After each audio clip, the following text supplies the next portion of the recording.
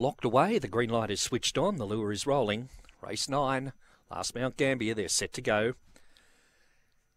And racing, fairly even dispatch. Our Menace joined early by Zipping Capri, and Zipping Capri goes to the lead. Renmore goes up to second, followed by out wider Shanna's Gift, followed by our Menace, Ramified last of all. Off the back, Zipping Capri, length and a half in front. Renmore trying hard there, followed by Shanna's Gift around the home turn. Zipping Capri getting up along the inside. Renmore, Zipping Capri and Renmore. Zipping Capri goes home the better and scores a neck. Second Renmore, third Shanna's Gift. In behind them then our Menace and Ramified last of all. Ninth and final event on the program. Good battle up the straight, but Zipping Capri held off Renmore.